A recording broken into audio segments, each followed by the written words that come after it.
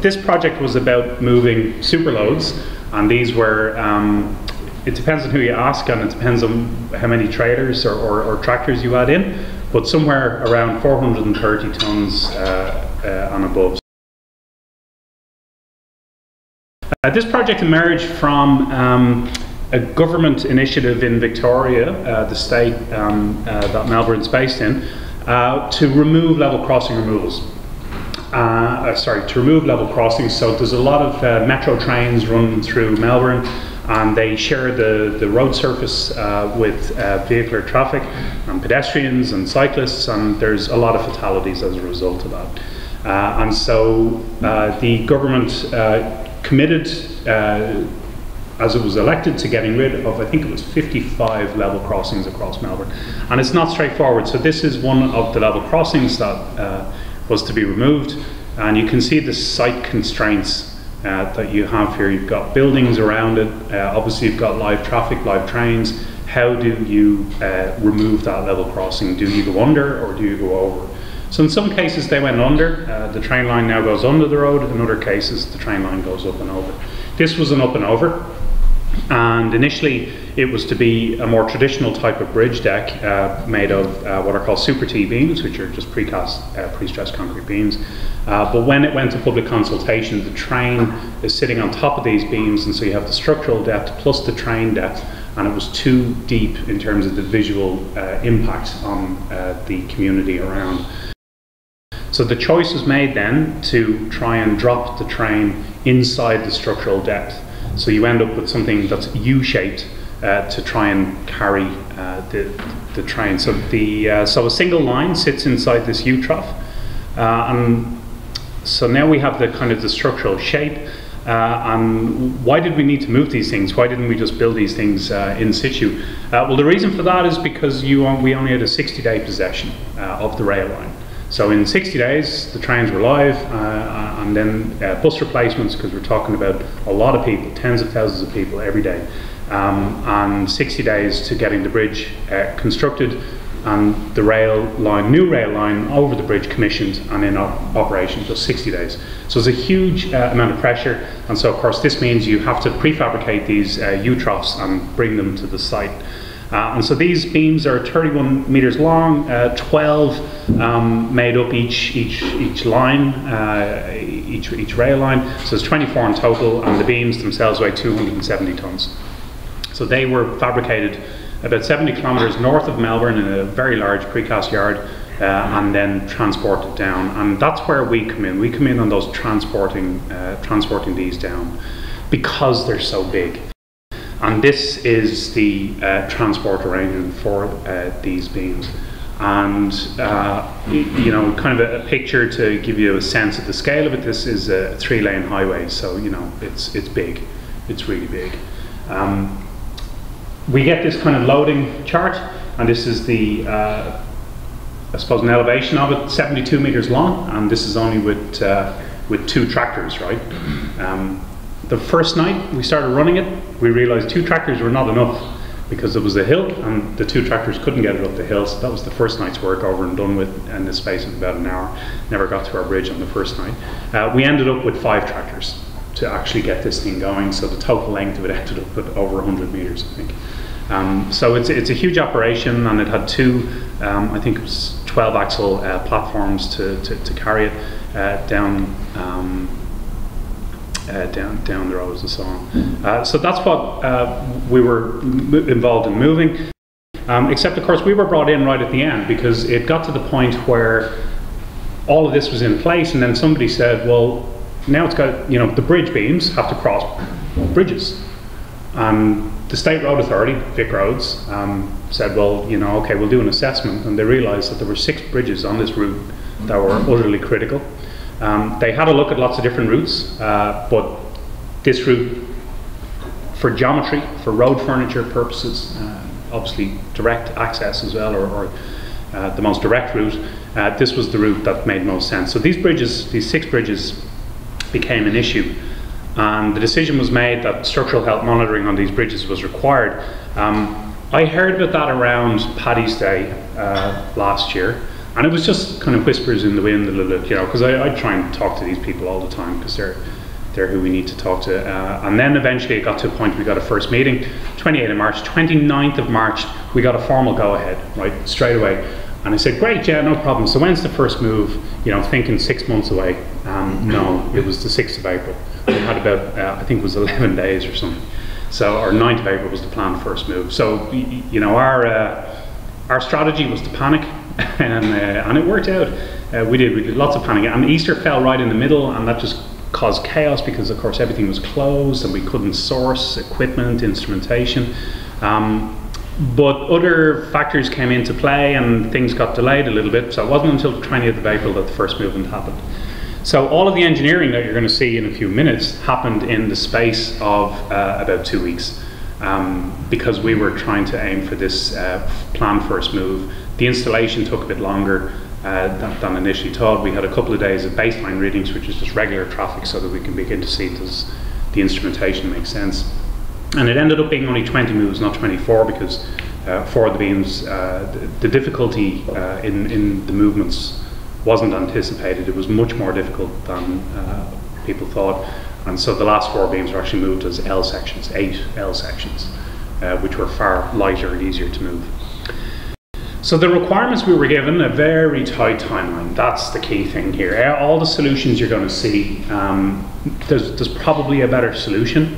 But given the tight time constraints that we were under, that's the lens you need to view our solutions through.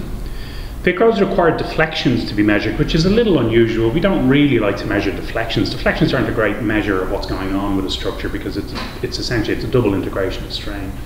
And you know, it's a very coarse measurement of structural behavior. But that's what they wanted. The reason it turns out that they wanted that is they didn't have structural models of the bridges, and they had span on 250 as their limit. They said if the bridge exceeds span on 250, we're worried. So it was a bit rough and ready, but we were okay with that, you know. So they wanted deflections, they wanted up to 12 points per structure, and they wanted each point monitored at about 10 hertz. The reason for the 10 hertz, the 10 times a second recording of the deflections, was actually to kill off, because the contractor suggested they would use total stations. And it takes about 20 seconds to traverse a total station from point to point.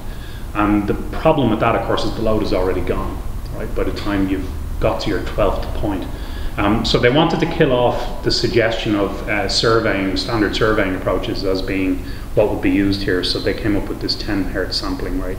And it makes sense, actually, because you want to have some confidence, you want to be able to smooth your data and so on. So, because the movements were for 6 weeks, it wasn't one night.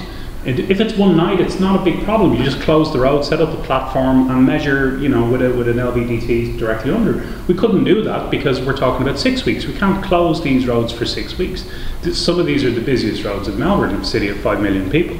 So you just couldn't close it. So we had to keep, our solutions had to not obstruct the traffic, right? And then we have other things like vandalism. We had no power. A lot of times we had difficult access. You'll see some photos as well. And I guess our site extended for about 75 kilometers as well, up and down this road. So in the space of 5 weeks, I think I did 10,000 kilometers in my youth trying to get up and down to all these bridges. So we, a huge kind of complexity of constraints on the project. So the casting yard was up near Kilmore, so maybe you know Melbourne. This is where the site was in Frankston. The casting yard Kilmore is up here. The map, the scale of the map is hard to appreciate a bit, but we had 2 bridges near Kilmore, and then we kind of 30-40 kilometers down the road before we had this one bridge on its own, and then we had the 3 urban bridges called Kempston, Banksy and Middleburg Bridge. So they were the 6 bridges that we needed to monitor with those constraints. So I'll go through each bridge. Each of the bridges is different, and each of them had a kind of a different solution, but some of the solutions, of course, are quite similar to each other. So the first is Kilmore Bridge, and Kilmore Bridge is it's a small rural road. It was widened in the 30s. It had, I think the first part of it was 1910, so we've got these RSJs with a composite concrete deck on it. It's a short span, you know, 7.4 meters span, quite tall. So that means, you know, ladders and things immediately become not safe. You know, health and safety, of course, is a huge parameter on all of our works. So we had scaffolding set up, and then we could just about reach the midspan on these. This is a cross section through the bridge. These sketches that are throughout the presentation were done in the space of 2 hours one afternoon. And I was just kind of thinking it through, and how are we going to do this, and what does it look like. And then I sent them to somebody, and of course next thing you go out on site and there's like 50 builders with your sketches. Like, I didn't really mean them for, because you can see they're not very neat, so I didn't really mean them for everybody to see. But yeah, so kind of when timelines are so compressed, be careful what you put to paper, I guess. So this was the cross section through the bridge, and normally on these kind of heavy loads, everybody is used to running down the centre line of the bridge, because that way you get best load share across the full width of the bridge deck. But on this one, because it had been widened, we had this joint here, and we didn't know how this joint had been dowelled or not, so we weren't sure, you know, are you going to get good load share across that joint or not in the bridge. So I suggested that we don't travel centerline running, instead we travel centerline on the widened section, which we think was a little bit better. So this was an unusual arrangement, and of course it meant we had to get the truck drivers to drive off centre, which they weren't used to. So the solution on this one was to use strain transducers, top and bottom flange on the steel sections. And I'll explain why, because again, remember we were asked for deflections. So the idea was that we would convert the strains into curvature, because the slope of the strain diagram is curvature, and curvature then can be double integrated to give you deflection. So it's approximate, but it was fine in this case, because the integration formula, the link between deflection and curvature, this assumes a uniformly distributed load, but the platform itself is on over a 7 meter bridge length is uniformly distributed, right? And so, you know, it's a pretty good approximation of a UDL. So everybody was kind of happy that measuring the top and bottom strain would give us the slope of our strain diagram, tell us where the neutral axis is, and also tell us the maximum tensile strain that would be in the section. So we were giving them deflections, but we weren't measuring deflections. And of course, measuring strains is a much better measure for structural response. How do we do that? What equipment did we have? We used, these are HBM strain transducers. They're great, they're reusable. It's a full bridge strain gauge inside in the section, and then you bolt it on, or we used steel screws to put them into the bottom flange. Connected into, this is a data translation, is a system from, I think it's the US, and they're really good. They can read at 100 kilohertz, right, strain sampling really, really fast. And they come with their own software, and that's what we used to extract it. So that worked pretty neat, and these are USB, so really easy to work with those two units. So this is an example then of what the readings look like. So we have raw data from one beam, for example, so strain top and bottom. And of course the strain on the top flange is close to 0, and that makes sense because that's close to where the neutral axis is. And then the strain near the bottom flange, of course, is a lot bigger. And by working out the slope of the strain diagram, applying our formula that you saw, we can estimate then the deflection in all three beams. We have the 6 strain gauges, or the strain transducers. So we have the deflection then that in the middle beam, which is the most heavily loaded beam, of course. And we can see the symmetry.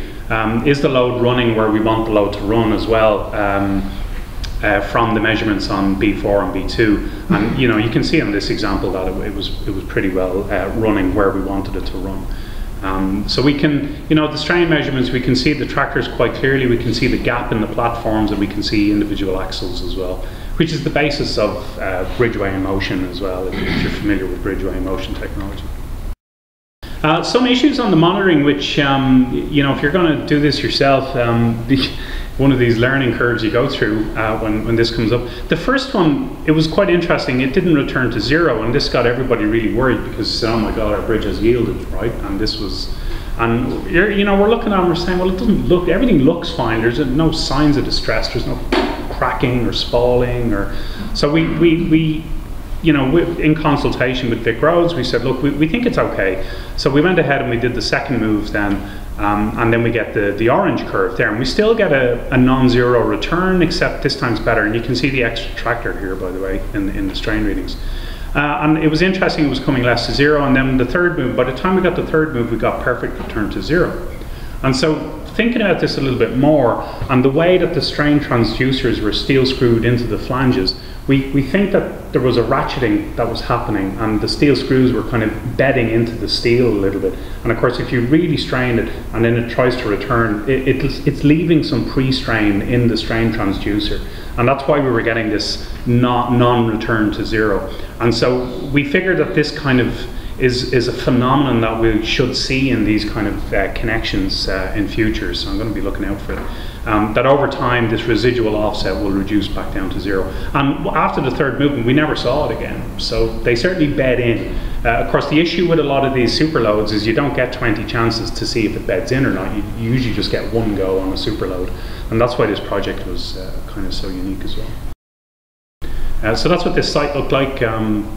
I had lots of time to play with some photography through the project as well. My students were busy at the computer screen and the load going past, and so it was good fun. So the second bridge down, which is quite close to that bridge we just saw, is the arch bridge, which is a bluestone granite arch, and it's heritage listed, so we weren't supposed to do much damage to it at all. In fact, we were supposed to do none, but a few holes appeared in it over time, but it should be fine. It's only a small span, 3 meters, but of course, they were quite worried about the spandrel walls and the barrel shape here. You know, we know, especially Irish experience, we know arches are incredibly strong, and our structural models don't really work very well for arches. But at the same point, when you don't know what's going on, you don't know the mortar joints, you don't know what the backfill is, there's a concern there. So. The spandrel walls on the side, Vic Roads were happy that post-move surveying would be sufficient to see if those spandrel walls were moving after the load crossed. But the barrel shape was something they were concerned about in real time, you know, to make sure there was no collapse. So this was the arrangement. So this was centerline running, of course, because we had perfect symmetry on the bridge, and they said they wanted 3 planes monitored. They wanted the center plane and then 2 outside planes monitored, and of course we said, well, let's put those other ones underneath the wheel path. So this is roughly the layout, and it was tricky because you saw the water underneath the arch, and so we're trying to measure the spread of the arch, but we can't put our sensors in the water, right? So how do we do this? Well, there's a sensor type called a string potentiometer, which is it's a pot. There's a picture on the next slide, but with a string that comes out of it. And I said, well, what we can do is we can try and put all our sensors up high, but then we take our strings down low into where the floodwaters might be, because of course it might rain, right? So the problem with putting the sensors up high is now it's not an absolute measure of movement, it's a relative measure of movement, because I'm measuring from one corner of the arch down to the other corner of the arch, and of course the movement I'm measuring is just a differential movement, it's not an absolute movement, right? And we needed to know the absolute. So we ended up with this arrangement where in the center of the arch, we fix a stake in the ground, and then we measure directly off the stake in the ground, which is now our reference measurement, up to the crown of the arch. And then from the crown of the arch, we'll measure down to a point a little bit down, and we'll have a ring there, and then we'll measure across the 2 springing points on the arch from there. So the red line tells us the movement of the crown, and then the green line tells us the movement of the springing with reference to the crown, and then of course the quarter points on the arch, or the third points, are then measured off that springing as well. So with some geometry, as you can see down here, we were able to figure it out, and then you turn a trigonometric problem into what's it going to look like when it's built, and this is what we have. So we had a stake with the wire up to the crown, 2 sensors at the crown, The second one coming down to a ring here, and then the nichrome wire, which is a very, very stiff, it's like a fishing line, but it's extremely stiff. The nichrome wire is going to the two springing points, and then the two springing points going back to the third points on the arch as well. So with this arrangement, we're actually able to look at the change in shape of the arch during the traverse of the load. So this is kind of what it looks like after we have, so we've two string pots here, and then this is the third point, and then it all goes down to the springing, and we're able to look at the changing shape of the arch in real time, 10 hertz. So this is what the string pot looks like, and this is string, and you pull it out, and then you can extend it quite easily with that nichrome wire I mentioned, and a lot of 4-core wiring. Then of course we'll go back to this. You can see the wiring along here, taking it all back to our data acquisition system. We had a lot of problems with this bridge in terms of electrical noise. We tried a lot of different stuff, including like sound engineering, AC line filters to try and get very clear, 240 sinusoid volts, and but it's still, the results were still a little bit noisy, and this is the kind of results that we were getting. And of course everybody was a bit concerned because sometimes there's a jump, other times it just looks like noise, and we had voltage and current based sensors because that's all we could find in Australia at the short notice that we had. But from lots of these movements we were able to put together a picture of how the arch was behaving over time, and of course we convert those measurements, which don't make a lot of sense on their own, with the trigonometry, and we're able to so this is what it kind of looks like then when we plot all 20 movements on top of each other and have a look at how the arch is behaving in those movements. We're beginning to see this kind of consistent performance in the arch, in spite of the fact that the measurements weren't all perfectly neat and everything. And it makes sense. We get a lot more movement in the mid plane than the two outside planes. That makes sense. It's interesting that we're getting this kind of movement on the west plane, and it's obviously just something in the arch. It's not perfectly symmetrical. It has characteristics. Maybe the mortar joint is a little bit washed out or something over on this side. But the movements that we had, everybody was kind of happy with them. They were very, very small. Because of the problems, we wanted to just do a sense check. So we did, high resolution video recording during the traverses, and just, not assuming the numbers we're seeing on the computer screen are correct. Trying completely independent systems to just make sure that we are seeing very small movements when it's saying. So this is what the site looks like. We had a little bit of scaffolding to work off, and we had all our sensors in here. We had our U's on our table with the laptop screen outside of there. So now we're moving a bit further down. This is now about 30 kilometers south of where the last two bridges were, and of course we needed different teams at each bridge because the load, we can't pass the load, it's so big, right? So you need your team already at the bridge before the load gets there. And of course these movements would start at about 8 or 9 p.m. at night, and depending on if the load got held up, you might be 3 a.m. by the time it gets to this bridge.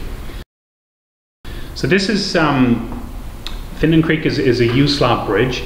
It's a reinforced concrete inverted U is the shape, and Victoria has lots of these because they were easy to make and they were easy to erect and construct, and they are from the 60s, the late 50s and the early 60s. They have a shear key in here, and the shear key gets washed out. Really common problem with these types of bridges, and as a result of that the bridge doesn't load share across the width of the deck very well.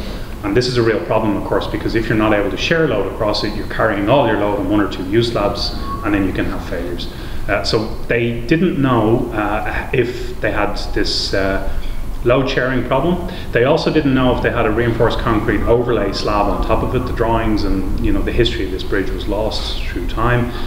So this bridge was a real concern. As it turned out, it was fine. It had an overlay slab on it, probably about 300 mil of solid concrete, and that just shared the load across all the U-slabs, whether or not they had a shear key problem.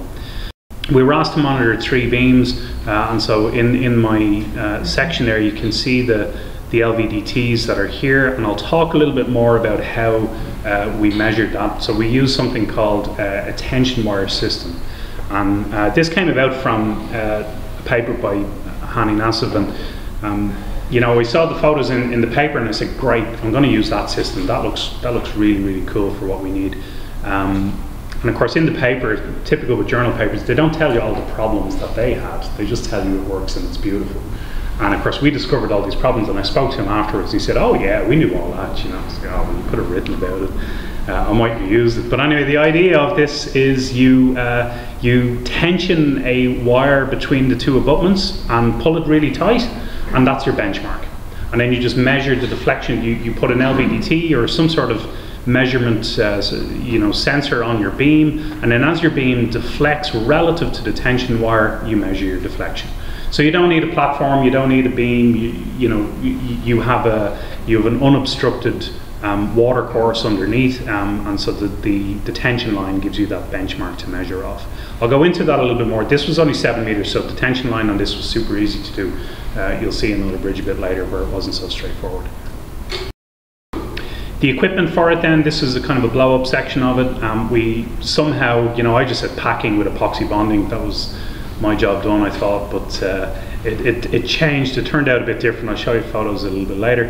The LVDT then would come down onto the tension line and measure.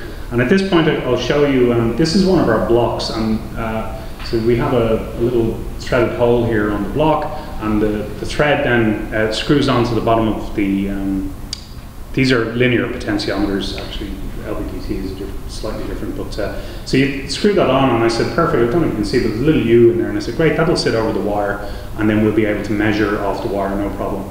And this is the difference between, I suppose you'd say, theory and practice, because in theory that works, right, and it should be fine. And we got it fabricated up. By the time we had a bit of experience with it, this is what we ended up with. Right, totally different design. You can see the hole is in there again. Because we found that no matter how many grub screws and adjusting screws we had on the LVDT, it just wouldn't sit straight on. The tolerance in that little U just was nowhere near enough, and so we ended up with that as our tolerance, like 40 mil tolerance for when we could get the thing to sit on. It's nice and deep, so it's nice and stiff, so that any movement on the beam would be picked up by it. So. We have this data taker system as well, which is fairly standard lab equipment. They're not high quality, they're reasonably cheap, and so we have a few problems with them as well. So this is what the measurements on this bridge look like. If you look at the scale, absolutely tiny, less than 0.1 millimeters. So it's within the realm of noise, and I'd say it was all noise except for the fact that we can clearly see the prime movers and each axle as well on it in a lot of these cases. Sometimes you just see this. What do you do? I mean, there's nonsense going on there. We don't, we haven't been able to explain why this happens sometimes. But we've got confidence, as you can see. Some of those measurements on B4, the middle one there, make a lot of sense. And I think there is a shear issue between them, because if you see just there at the tip of the cursor, that was one. I put the LVDTs back to back, and so of course if you're getting good load sharing between those two U slabs, the deflection measurements should be the same between them, but you can see the difference between the green and the blue. They were quite different. So I think there is a shear problem with this, but the overall measurements were so small it just didn't matter. So this one was perfectly adequate. That's what our setup looked like when it wasn't raining. Now we're into the urban bridges. So this is Kempton Street Bridge, and now is where things are getting more interesting. The other bridges are kind of small. This is a 3-span pre-stressed concrete, continuous over the 2 spans, high skew, and the spans are quite big, 23, 27, 25 meter spans. And so they wanted 4 mid-span measurements on each 3 spans, so that's 12 points measured all simultaneously, 10 hertz deflection measurements. So we had this beautiful drawing done by one of my students, and we said, perfect, because we're trying to figure out how much cabling we'd need, right? And so we did this drawing. We said, great, we'll put our site, our data acquisition system over here, and we'll do all these cabling runs, and it'll be fine. It ended up being over here, because as soon as we got out on site, and there was a couple of Irish electricians with us as well, and they were fantastic. They just said, you know, I showed them this, and they said, well, that's stupid. And they said, you wouldn't do it that way at all. And I just said, listen to the electricians, listen to the guys who do this all the time, because they're going to be able to tell you a better way to do it. As great as you might be, and as many letters you have after your name, it doesn't matter, you know. So what they ended up doing was they did cable runs this way, transverse across this way, and then brought it all back on the inside face of this one beam here. So instead of having this kind of large cable run on every beam, they just had one large cable run, because they brought everything transverse over to the inside face of this beam out here, and then ran it all the way back to our station. And you know, again, looking at the drawings and photographs, it's only till you get out there you can see where the best place to put your station is. And of course, what it ended up doing, because we had all the cables cut and labeled already, we had to mirror all our cables on the diagonal across this bridge. And so that was a bit of a head bender as well. And this all happened that night, you know, with site foreman kind of shouting at you, you know, what cable am I putting in? You know, hurry up, you're burning dollars, you know. So yeah, it was a lot of stress. Just a little bit more on this system, this tension wire system. So I had kind of drawn this, you know, that we just epoxy bond the plate on, and the LVDT would sit onto the plate, and it would all be perfectly vertical, and it would all sit perfectly over the tension wire. And you know, that was just so foolish. That's just not how it ended up at all. What we did do is we bolted a mild steel plate using dynabolts just in onto the face. It was a sloped face of the bridge beam, and then that mild steel plate had some threaded holes in it. And then we made up in our workshop. We made this up. So these plates to hold the LVDT in this little bracket here, and we had these screws, and of course these grub screws then we can adjust to get any kind of angle that we wanted, any rotation on it. And we had the two sliding points as well, because the screws that go into the mild steel plate that was connected to the beam we can adjust the height on this as much as we want as well to sit it. And so we can go in and out as much as we want, and we can move it up and down as much as we want, and then the LVDT sits in there. So of course, you know, this was a couple of iterations in, I guess, before, and then this was the final solution on how this sits in. So there's, you know, between this sketch and what actually happened, there was a lot of learning on the job. In terms of the tension wire, think about it. You've got 27 meters. You know, maybe not quite the width of this room, but you know, and you're trying to pull a string and have it as tight as a guitar string, right? And yeah, it was just a huge challenge. And you know, the thing that we're very conscious of is the thermal movements of the bridge, right? Because through day to night, it'll undergo a huge amount of elongation and shortening. So if you tighten it all up, you know, at night time when it's nice and cold, and then the sun comes out and shines on, the bridge begins to expand, you're going to snap the cable. So we knew I needed to put some springs in. So here's one of these springs to try and manage the tension that's in the cable, because the spring will change, of course, its length, but it's not going to change the tension in the cable an awful lot. So that's the spring. The connection onto the side of the beam then is you'll see it in the photos in a minute, and then there's a turnbuckle as well. The idea is that, you know, you just pull it with your hand and then you tighten the turnbuckle and everything will be fine. It doesn't. The weight of the cable itself is something that cannot be held by a person. So it was a 5mm marine grade high tension line. So just all these kind of problems came out in the doing of it. That's just the electrical connection. A lot of wiring, 700 meters of wiring, I think, on this bridge. So here's what we kind of ended up doing to get this tension wire system to work. The first thing is I needed to know how strong these springs were. So these, we got them in a place called the Spring Shop, and it does exactly what it says on the tin. And you say to this guy, look, I need a spring, you know, maybe a stiffness of 3 kilonewtons per meter, something like that, and he'll make them, or else he'll have them in stock. So we wanted to know the spring stiffness, so we did some testing in the lab. So now I have my load deflection curve for the spring. Did a few calculations on our braided 5mm diameter cable. you know, tested the springs to failure. So you can see the kind of extension that we get in the springs, which is fantastic, lovely ductile failure, which is definitely what we want. And this is what our connection ends up looking like. So we had an angle bracket bolted into the side of the beam. We had our D-shackles then connecting our two springs in this case. The cable is then looped, and again these little D-clamps which tighten up the cable. So it goes around, it connects around the ends of the springs there. And of course, all of these, you know, we're really tensioning this cable a lot, so all of these points are possible failure points. And so we got that back to the lab and tested out how many of these little D clamps did we need. And because the tension that we're putting in this, I definitely didn't want to decapitate anybody. So, so we tested those connections and discovered that really the springs were the weak point in the system, which was great. That's what we wanted to do. So this is what the bridge looks like. You know, it's pretty big, and we had these EWPs, elevated work platforms, and you know, they're very noisy, and you're driving forward and back and trying to lay out all these wires, and yeah, so there's a lot going on.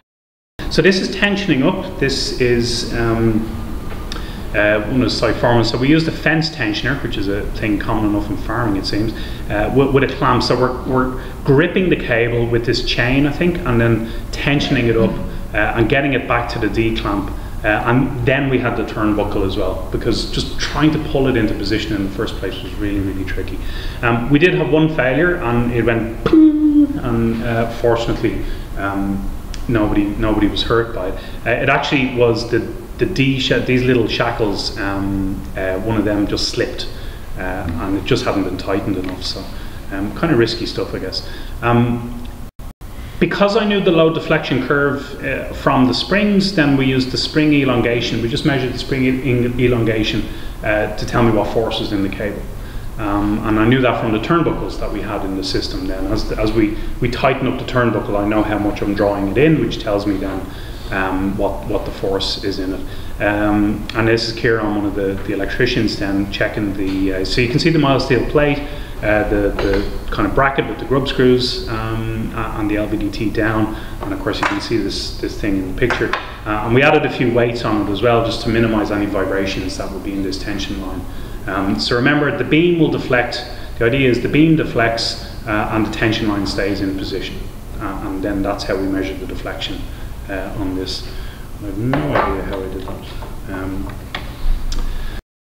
So this was an important bridge for us, because this tension wire system wasn't something people were familiar with, and so we wanted to validate its performance, and we did it with 3 different methods. We did it with the strain gauge approach, where we have 2 strain gauges, top and bottom on the beam, so we have this curvature estimate of deflection.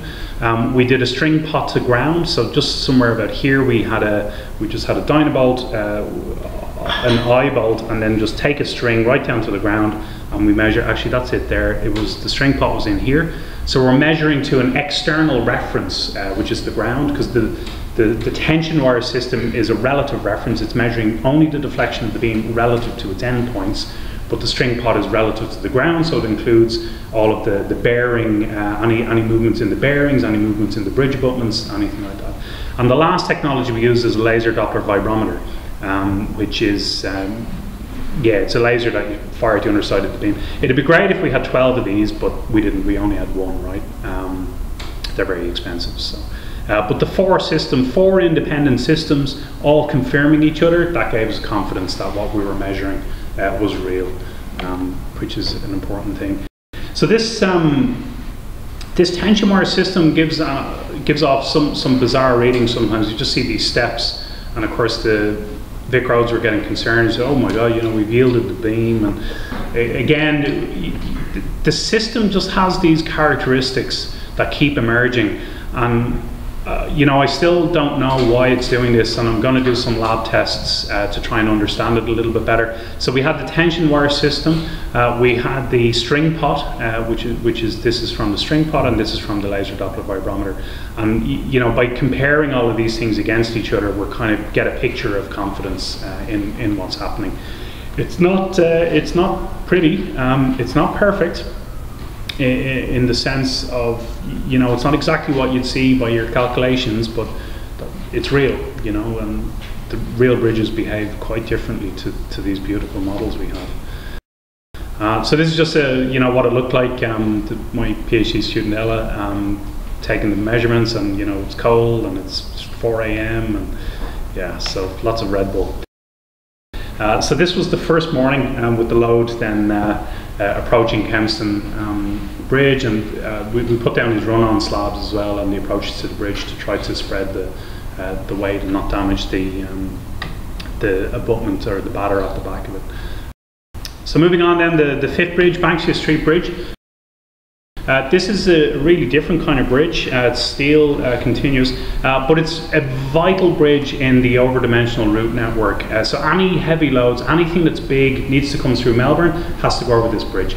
And so it's a really important bridge for Vic Roads, both in terms of, you know, making sure it's kept open and operating, but also in terms of, you know, can we monitor it a different way? Can we do something? Can we have a monitoring system that stays in place on this one? And so we managed to solve that problem. I'll show you now in a minute. It's a 3-span steel, continuous steel girder bridge, 21, 33, 21 meters, and they wanted these 2 side spans measured, and again deflections, right? No matter how much we said, but strains are better, they said we want deflections. So we measured strains and then calculated deflections. So these are the 3 beams. So the load was to run center of these 3 beams. This bridge was widened as well, but we stayed on one side on this one. And so we had we positioned the load with yellow paint down the middle of the road, and of course the road is closed to real traffic for these movements. Because it's continuous, the link between strain and curvature, and then curvature to deflection changes a little bit, and yeah, so you know, we go back to our basic structural mechanics and virtue work and all the rest of it, and we can come up with these equations, and they're approximate because again they're presumed on the load being uniformly distributed, which again it's a platform, and it's very, very long, 72 meters, so you know, the approximation is probably quite good, but it's not perfect, right? So by measuring strains at E, B and F, we can kind of see what's happening across the whole bridge, because we can then take the curvatures and work out the deflections, which is what Vic Roads wanted. One of the challenges was we had 2 spans, and we had 3 girders, and then we needed top and bottom on each of those girders. So this is, you know, we required 18, but we only had 12 of these types of gauges, these wireless nodes, and so the solution was to use symmetry. So the middle, the beam underneath the middle of the load was the one where we put all 6 gauges on it. Then the beam beside it, because now we're saying, well, look, we think they're going to behave symmetrically. Once the load is running symmetrically, you know, the 2 beams are going to be the same, right? Well, let's leave one sensor. Let's leave one sensor over here to check that it's behaving symmetrically, and then on the beam adjacent to it, we just take one sensor away, because by the time you've got these 5 sensors, you know the ratio between the strains. So the strain I measure over here and the strain that I measure over here, if everything's linear elastic, that ratio won't change. And so by knowing those ratios from the middle beam, it can tell me what the strain that I don't measure is over here. And so by using symmetries in that way, I can measure strains that I don't measure, right? And it worked. Everybody was kind of happy once we explained what we were doing with this. And of course, by keeping all our real gauges on the most heavily loaded beam, you know, everybody was kind of happy with that as well. So this is the system. It's a wireless remote monitoring system. What's really cool about them, these are your standard kind of steel foil strain gauges, but they connect into this plate, which then talks to a wireless node transmitter, which transmits the strain signals to a gateway, which we put adjacent to the bridge, and then the gateways reports it all back to a server in the US, and then just with some software, we can then log in and see it in real time. And we can change the sampling rate up to about 40 hertz a second, and then we turn it back down again. These wireless nodes have a battery in them, and they have a lot of programming in them to minimize the power draw on the battery. So they reckon you get a 10-year life out of these wireless nodes, which is really good. And each node is probably cost about €900, something like that.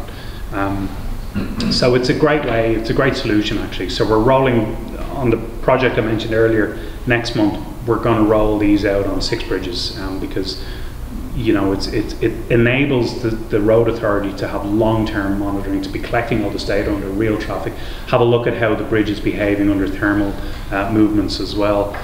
So it's a great solution, and we were able to roll it out on this one bridge. We had enough time to get it in for this one bridge.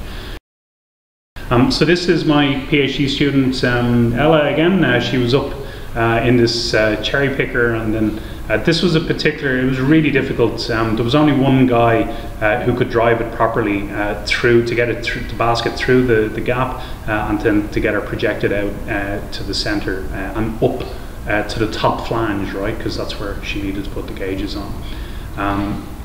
The scaffolding and propping that you see here is because there was a concern about the shear capacity of these crossheads, and so they propped it to reduce the problem with shear in these crossheads. The raw strains then that we measure, kind of have these shapes to it, but then we convert them to the deflections as the load moves over, and so we begin to see what we expect to see, which is symmetry. This one is probably quite a bit easier to see. So the middle beam, of course, is undergoing much more deflection, and the other 2 beams then have the same deflection profile, so the load is moving along the line it's supposed to move. So when we had all this done, then of course they're able to look at the maximum deflections and say, yeah, they're acceptable, they're within the range that we want. And by monitoring the 20 movements, we're trying to see consistency in those deflections over time. And we did. They were consistent, and that means we're not ratcheting, we're not yielding the bridge. So this is kind of what it looks like. Got them to pose with we got our high-vis made up, and the Yarra is the main river in Melbourne as well. So yeah, it's a nice shot. The last bridge then is Middleborough Road Bridge. This is a really important bridge. It's over the Eastern Freeway, it's like the M50 around Melbourne. So it's a very, very busy motorway, and that drove a lot of the solutions, a lot of the problems that we faced. The load was coming down the motorway, but then had to come up the slip road, which is an off ramp because it's an overbridge, and so it's got quite a hill to come up, and it has to make this 90-degree corner to proceed on this way, and so the load is coming quite fast, and it doesn't want to stop, right? Because it's really, really heavy. So that was keeping the load online for where we needed it for this bridge was a challenge. The monitoring points that the client, that VicRoads wanted, were like this. You see the shape of the pier is really terrible in terms of having an eccentric large load, and so some static monitoring was also done by the surveyors with these points to make sure that the whole thing wasn't tilting. Fortunately, we weren't charged with that, which was great. We only had to monitor the beams, and so these were the 4 beams that they stipulated on 2 spans to be monitored. 33-meter spans. So the tension wire system that you saw that caused a lot of problems on 27 meters, it's scaled up again, 33 meters for our tension wire system. The problems with this bridge were really the traffic management. Because this motorway is so busy, and being anywhere near live traffic, the health and safety rules around what you can do and how close you can be and what speed the traffic has to be, they're very, very, very stringent, and that's as it should be. As a result of the traffic rules around it, it takes about an hour to set the traffic up because of the way the guys have to set the cones down, change the speed limits down before the site's safe to work on. It takes about an hour for them to take it down as well, and you have possession of the road from about 8 p.m. through until about 5 a.m. right? So you lose an hour. Now it's 9 p.m. before you've started anything, and also at 4 a.m. you have to get off, right? And it makes everything so intense, and of course, it's the time of night it is. It was a real problem. So if you think of the tension wire system I mentioned and all the wiring, the electrical wiring that goes along with those sensors, we were trying to pull it from this side across the pier, across the full width of the other side over to our data collection point over here. And the problems that we faced with that were, how do you have a tension wire that's only halfway across? Well, it can't, it can't be tensed.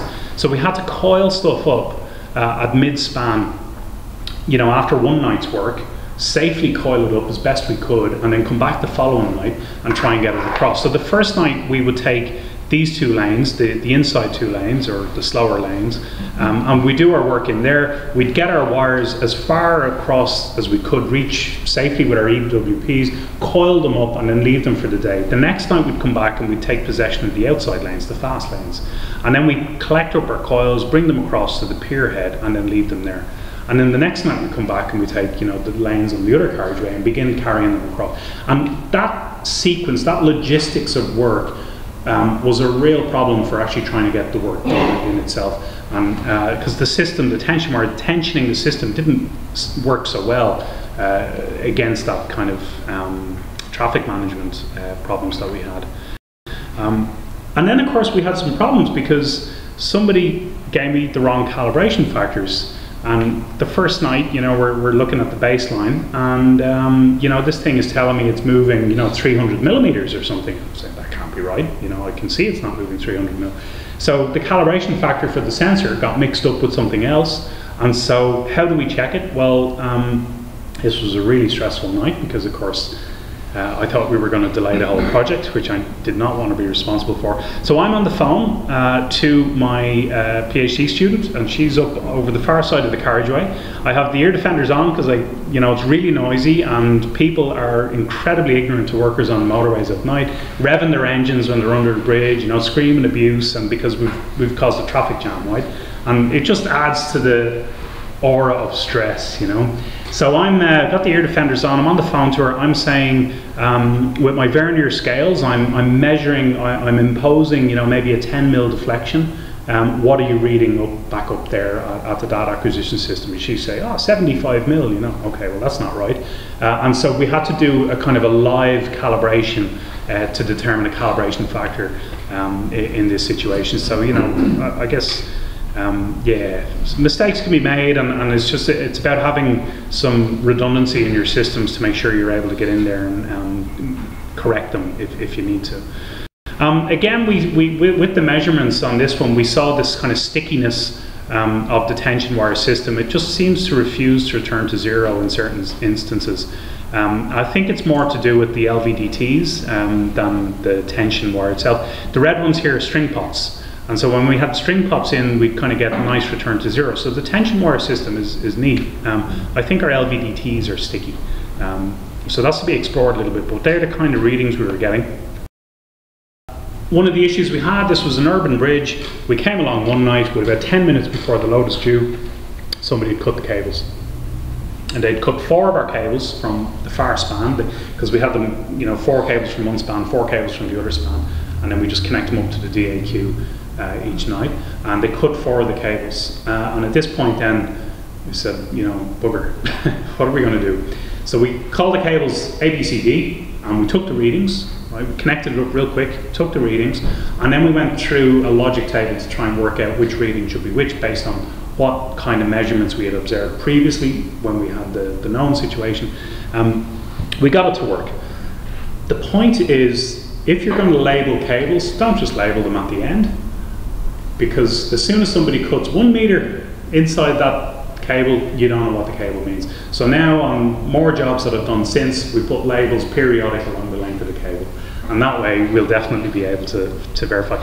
And why couldn't we just go to the sensor and trace it all the way back? Well, because we'd have to close the road to do that, and it's a motorway, and huge expense in traffic management to do that. So we were able to sort that out.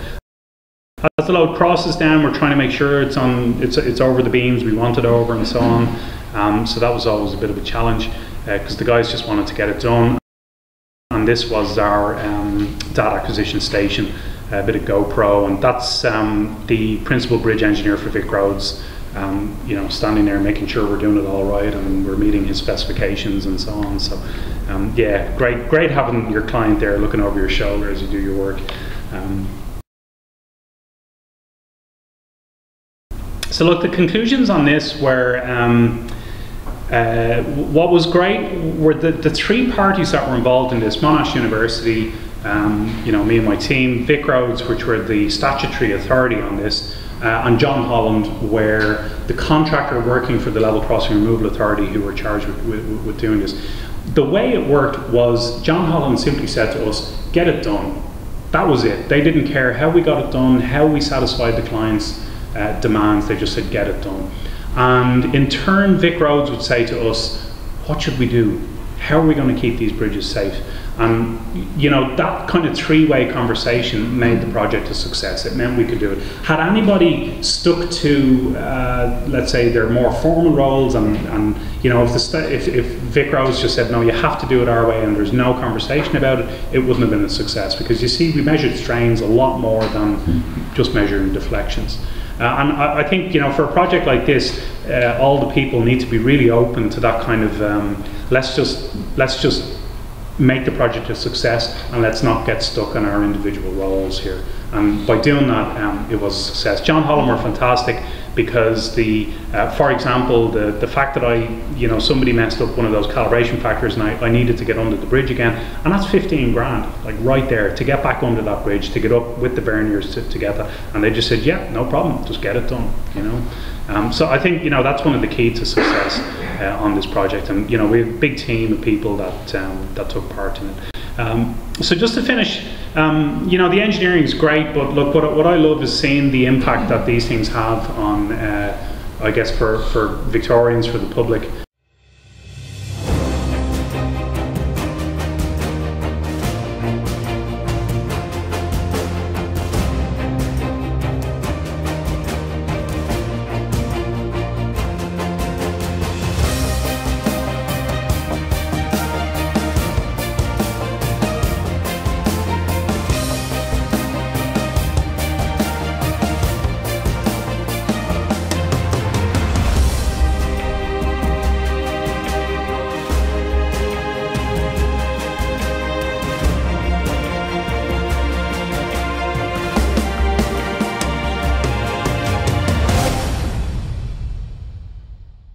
Authorised by Victorian Government, 1 Treasury Place, Melbourne.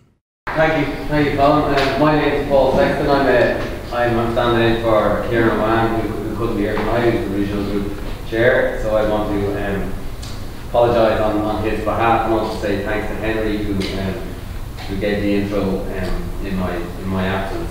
So I have a few questions myself. So I'm going to open it to the floor for anyone who wants to. I'm sure there's loads of questions.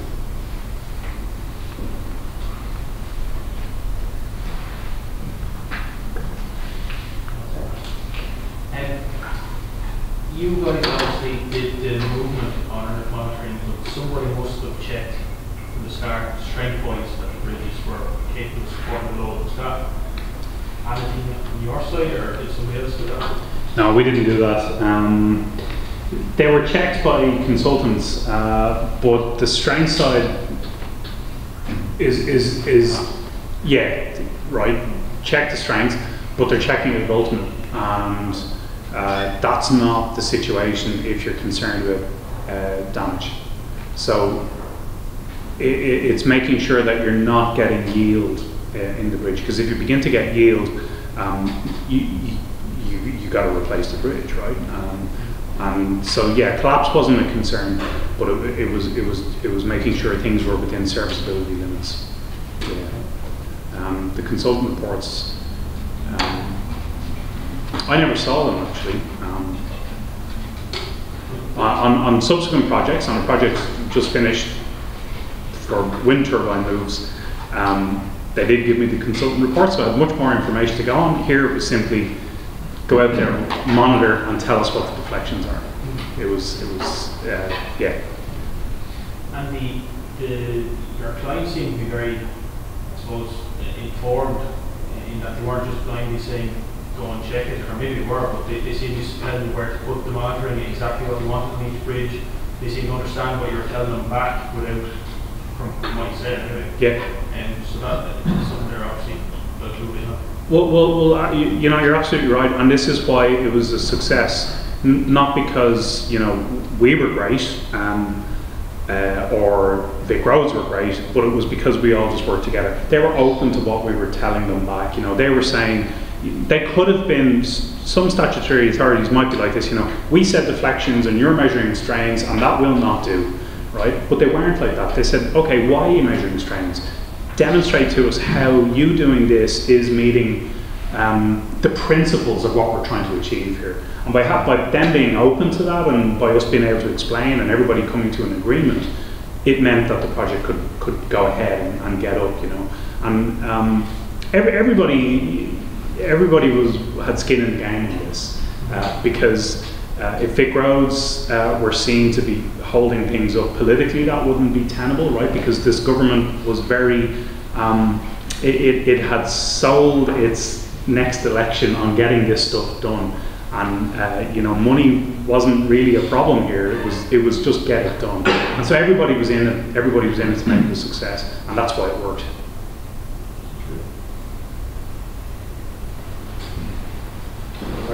Question there.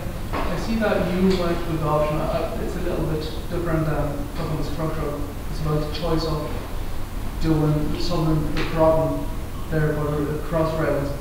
Why did you not go with tunnel? Why did you go with the bridge? I think the bridge. Yeah, it's a good. I wasn't involved in that, but there is quite a few the removed level crossings do go under, but the geotech and the soil works is actually a lot more complex than just building a bridge. So I think that's why they preferred the bridge, because again, from start to end, it was only a 60-day possession of the rail line, which I don't know how they do that, but you know, obviously having precast beams is part of it. But I just think that's so short. I don't think there's any way that they could do the cut in 60 days. You know, soil stabilization and everything like that. I don't think that could be done in such a short possession time frame. So it wasn't money, or it just was the time frame? You know? Time, yeah.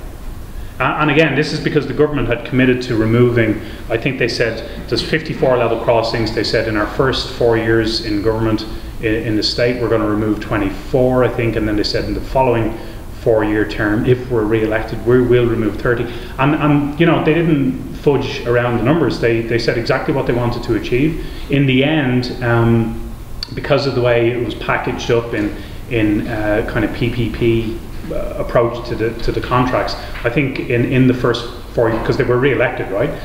In the first 4-year term, they got 27 or 28 level crossings done. But it was just, you know, money wasn't the problem, it was time.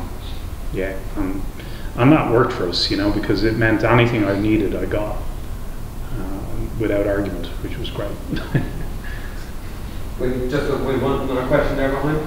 Yeah, just you mentioned at the start that the solutions you come up with might not have been their best solutions because of the short time frame and all the rest. Was there any retrospectively going back and seeing what would have been a better solution on some of the tonight? Yeah, better data acquisition systems. I don't like this data taker. I don't know if you have them here, but it's Thermo Fisher supply them, and it was an Australian brand that was bought over, and so Australia uses them a lot. But I'm now kind of not sold on them. I guess somebody from their product team would say you're not using them right, but I've used other systems and not had the same problems that I've discovered with those. So I'd use a different DAQ. The tension wire system, I would like to get in the lab first and, you know, be able to know exactly what tension I need in it, and, you know, really kind of engineer that a lot better. It wasn't so much designed as empirically engineered on site, you know, until it was beginning to work for us. But it does work, which is kind of neat.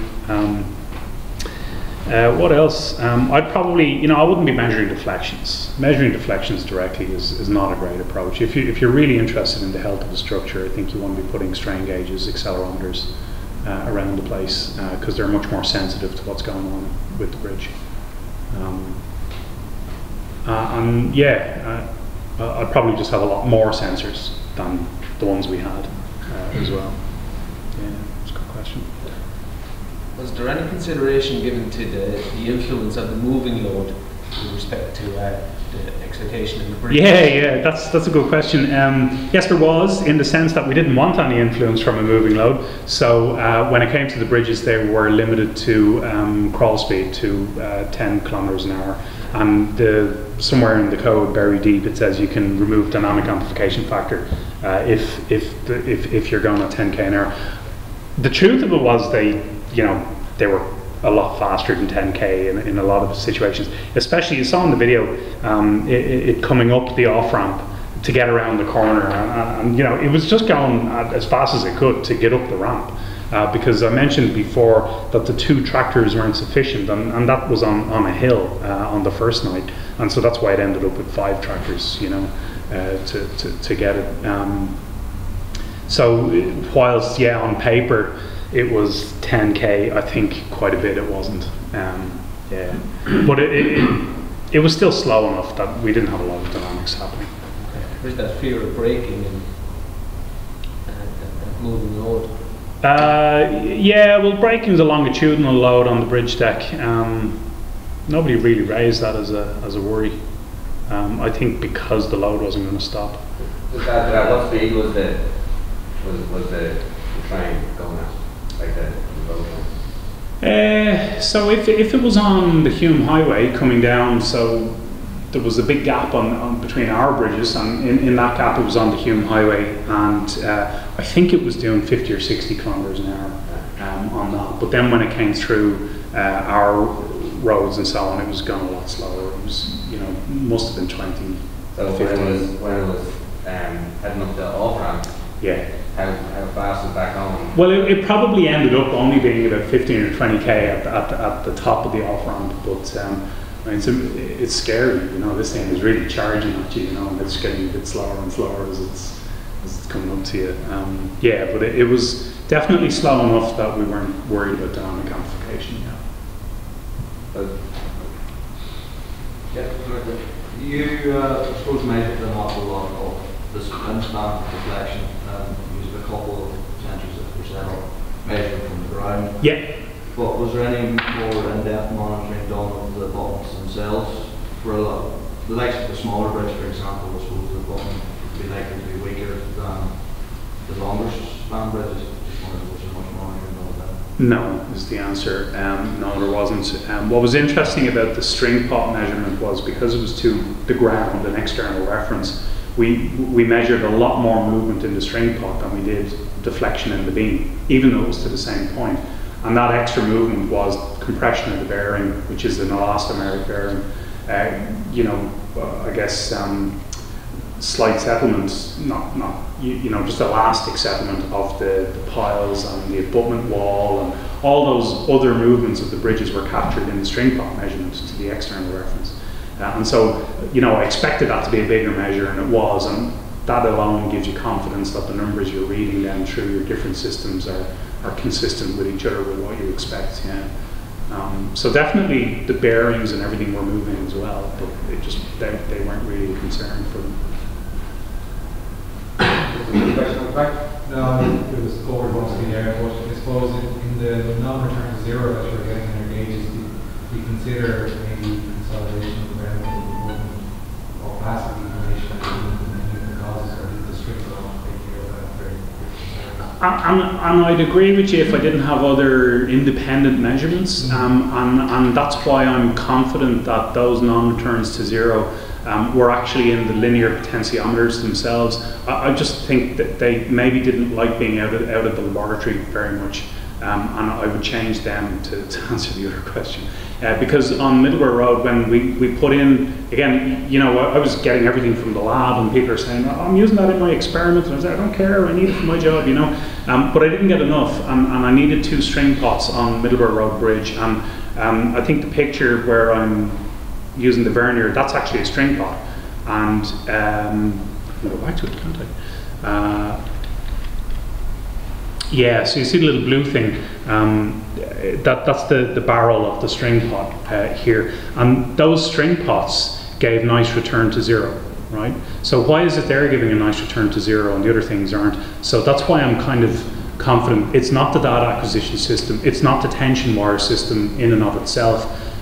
It's probably the linear potentiometers that were just sticky. Just, you know, I mean, you look at this thing here, and you know, we greased them, we put WD-40 in them, you know, we checked them with our fingers, but I think just they're probably not the best sensor to have been using, I'd say.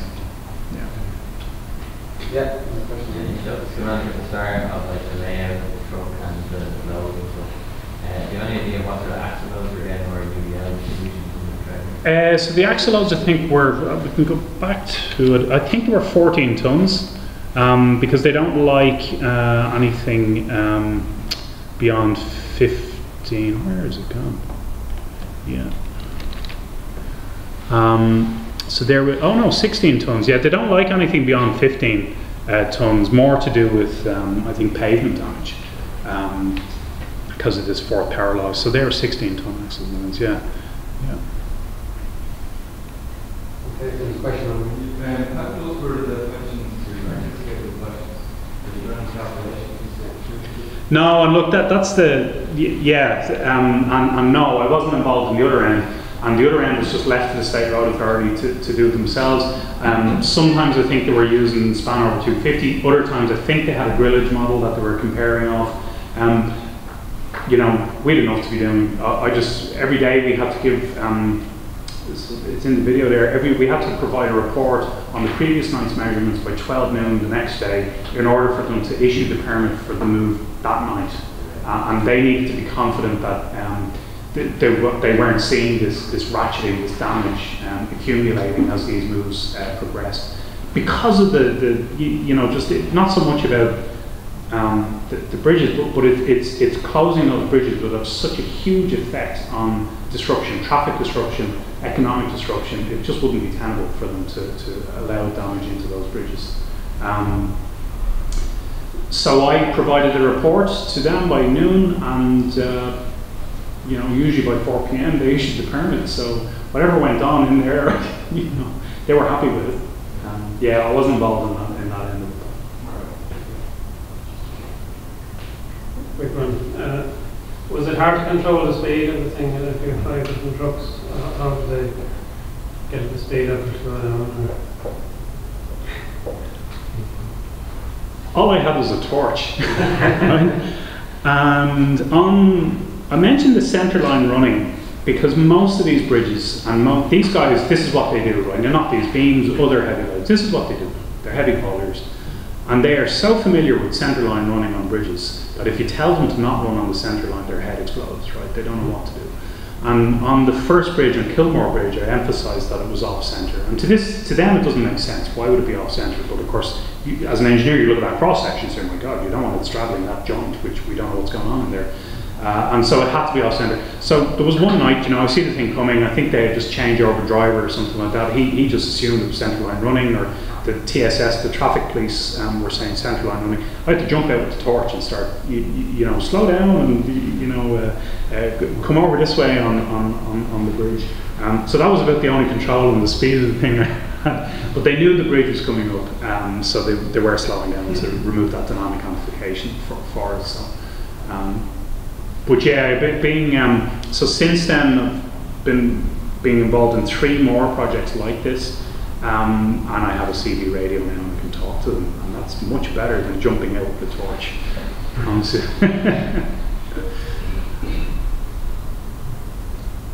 Yeah, we'll take one last question then. Yeah, you had a cross section of one of the bridge piers, and the load was going over on one side. Yeah. Very eccentric. I don't think you were monitoring that, so but did you find out the results of the monitoring plans? I didn't, but I know they were happy with it. It's probably on a bit too far for me to scroll, but I know they were happy with it. But it really was stark, wasn't it? The shape of that pier in the Midlands Banks here is, yeah, it's just horrible for an eccentric load, isn't it? I mean, But I think the pile cap extends the full width of the, nearly the full width of the bridge underneath it, because obviously I've trimmed the drawing there, but the pile cap was on the drawing. So it's a huge bending moment, and I guess they'd be worried about cracking up there and everything, but it was checked by consultants, and I wasn't involved in it, yeah. But it's hard when you look at that. You're like, wow, But we couldn't run it down the middle because it had. I think it had an Armco barrier and a curb and a pavement on it. Yeah. Okay, I think we'll wrap up on that. Just leaves it for me to give a vote of thanks to Colin and tell him I love lectures like this, first of all, for two reasons. Really, one, that it just proves again that we live in a global village and everything in different, anywhere around the world, it's kind of the same, but different. Using some different tools, but the engineering, the logic is all the same, the approach is the same. So that's great. And then it's about bridges, because I got into structural engineering because of bridges, and I do still miss them dearly. The other thing I'd say is short design. You mentioned short design time frame that you had to ramp up on this.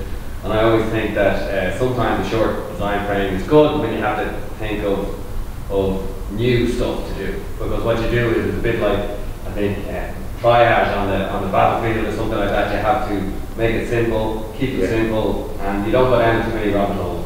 If you have a very long time frame, you end up going down loads of rabbit holes and doing loads of stuff that maybe in hindsight you didn't really need to do.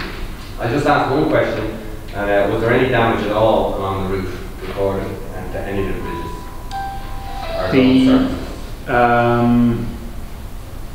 The spandrel wall on the arch bridge incurred some separation of the spandrel wall from the ring of the arch, and it pushed out by I think about 20 millimeters. Without the very small bridge, that they could have actually put some false work in and reinforced that really easily. Yeah. Is that something they might do to replace? No, it was a heritage bridge, so that was the concern about that,